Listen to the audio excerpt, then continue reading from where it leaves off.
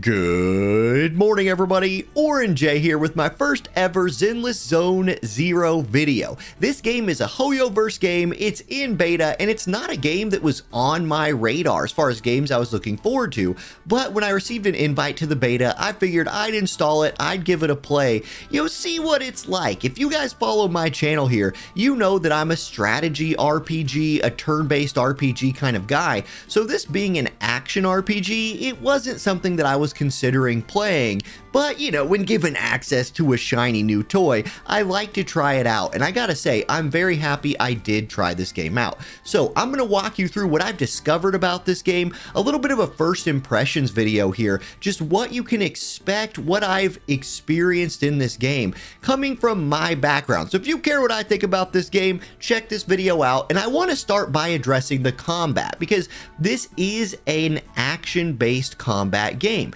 That's one of the things that was originally a turnoff for me, because I'm bad at those games. Like, I'm not a very good action RPG player of a guy, but in this game I actually find myself doing pretty well. I don't know if that means the combat in this game is easier than some other games I've played. I don't know if it means I've gotten better as I randomly turn 38. It's probably not that. Or I don't know if it means I'm still at the beginning of the game and eventually it will get harder. But I've enjoyed it, and one of the things that has allowed me to enjoy the combat in this game a little more than I thought I would is it's not just destroying me for not being a god of action RPG games. I've been able to enjoy it. I've been able to experience different characters, kind of learn their skills as we go. Now, speaking of that, let's look at skills in this game real quick. I'm not going to spend a ton of time on this. This isn't like an in-depth skill guide to all these units, but here's my only S tier character that I have right now. And if we look at their skills, every character has essentially 4 things they can do, but all 4 of those things do multiple different things depending on how you push the button, when you push the button, etc. So for example, my girl here, and this is gosh, what's her name? My girl here, Alexandria Sebastian.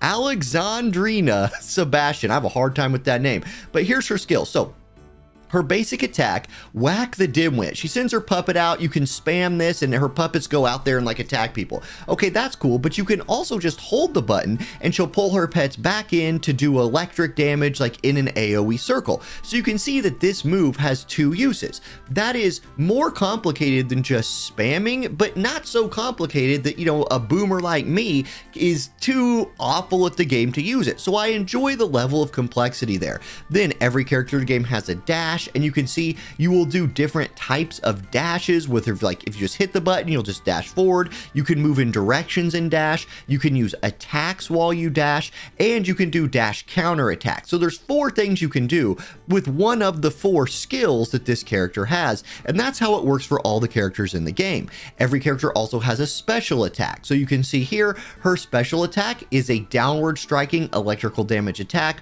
or if you've charged up your energy, which you get from basic attacks, you can do an EX special attack, which is sort of similar in her case, but it does a lot more of a chaining effect version of that attack. So that's pretty cool. Her special attack, 2 different versions, and then every character also has an ultimate. The ultimate has 2 variations. You basically charge up this energy bar at the top left of the screen, then you could do her regular ultimate right here, the Queen's Attendant, or you can do chain attacks in this game. If you've played other games in the past where you have teammates in the background and there's special moments when they can jump in with a special attack, this game has that. I have not mastered how to pull those off exactly yet, but switching between your teammates at the right times or using these chain attacks is a big way to be a lot better at combat. And it's easy enough that I can do it, so you could probably do it too if you're watching this video. Anyway, it's fun. It feels fast-paced, but it doesn't feel punishing in its fast pace. So I've really enjoyed the combat more than I thought, and you can see I've only gotten to experience, 5 characters to this point. You start the game with these 3 here, 1, 2, 3, and then I picked this one up and this one up from the gacha, and I have 1 S tier and a bunch of A tiers so far. So I will explore more through this beta and see if the combat is something that gets harder, or if it stays in this kind of sweet spot of, I feel feel like I probably could lose if I wasn't paying attention, but honestly, if you can time your dodges right, like the enemies do telegraph moves and you get a blink on the screen, and if you can time your dodges around those blinks or time your combo attacks right, that's so far early game, that seems to be the trick to being good at combat. But I haven't tried. You can see a whole host of characters that will probably be available on launch, and I've only been able to try 5 of them so far. So okay, that's what I have to say from the combat. Now there's more to the gameplay than just combat though. One thing in this game that I've really enjoyed is when you go into like the hollow world. I'm just gonna call it like the Matrix, for example. You go into the internet and you have to explore these puzzles in there, and there's like different nodes you can step on. You see it on the screen. Some of them will like launch you to another place. Some of them are locks that you have to open with currency that you find on the board. You'll find areas to enter into combat on there, and that's when you bring your party members out and do the fighting. So I've enjoyed that bit of it. The puzzles haven't been super complex to this point, but the last one I did have to use my brain a little bit. I did have to think about it, and there were definitely ways but that by fully exploring the puzzle, like the one little internet world I was in the game, I was able to get some more prizes, including some of the premium currency that you can use to pull new characters. So there is reward for fully exploring the world you go into. The puzzle part of it is fun, and that's kind of your exploration phase. And then if you go into combat, you're put into kind of little arenas to do the combat that we just talked about earlier.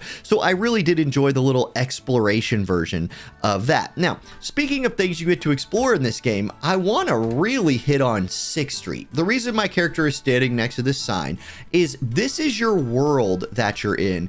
And one of the greatest things about this game, one of the things that I did not see coming, was just how alive this world feels. Now, it's not huge, and I don't know if they're going to add more to this or not. Like, I have no idea. But the little bit of this that you get to experience, every one of these shops is important. You can go to this like noodle shop right here and buy buffs that will actually like impact you when you're exploring the, you know, the Matrix world, the internet world, whatever you want to call it.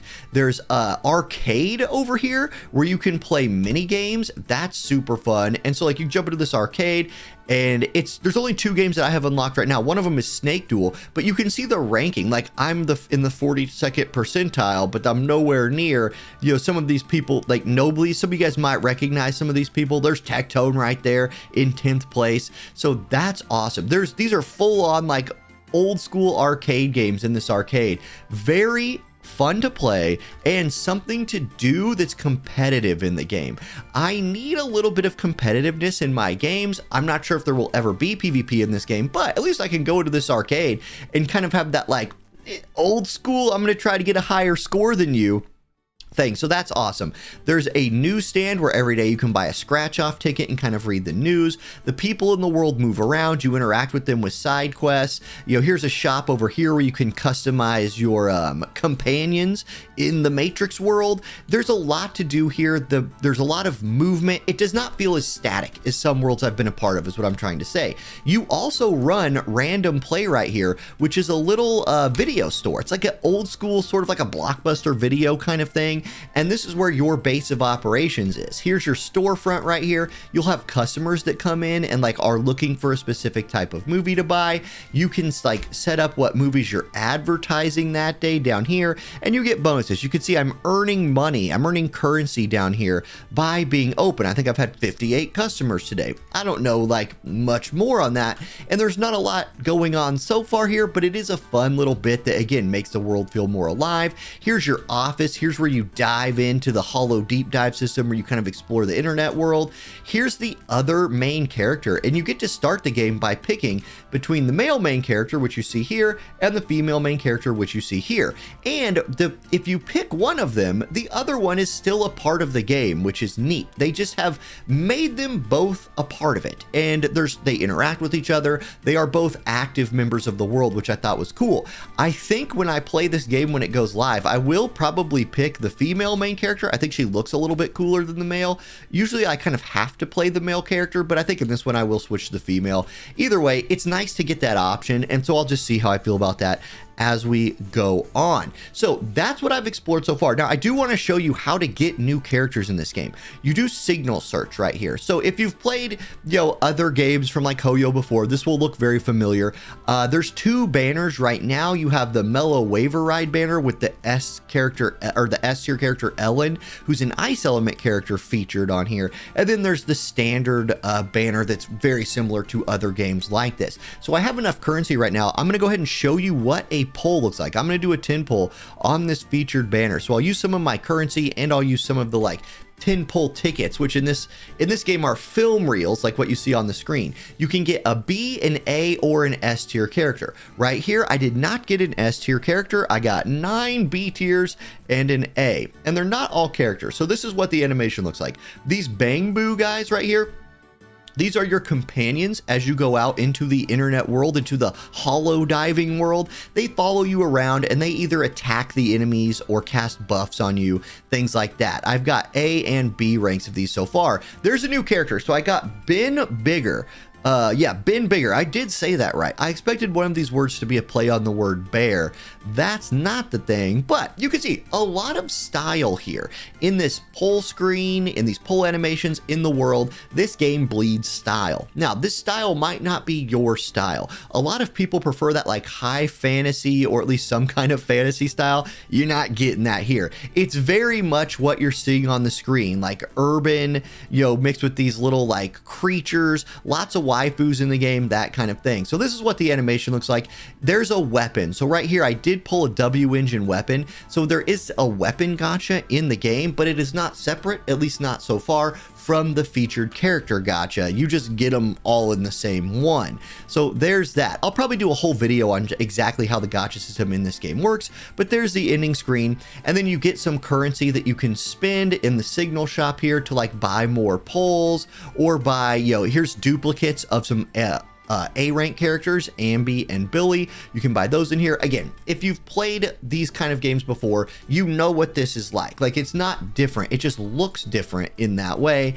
If you enjoy it, here it is. And then again, look again at the style right here. Like, look how cool this menu screen looks. Here's your energy. You can see I'm at 146 out of 180. I have not run out of energy in the game yet, but that's not abnormal for it being a brand new game. There's my new bear bro. I'll probably work him into my party.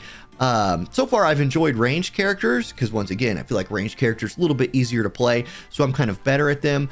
If you run out of energy, you can actually buy coffee at the coffee shop to restore that. So let's go ahead and load back onto 6th Street right here. I'll give you a little taste of what you can do on 6th Street to kind of enhance your experience. And I've only unlocked one drink at the coffee shop.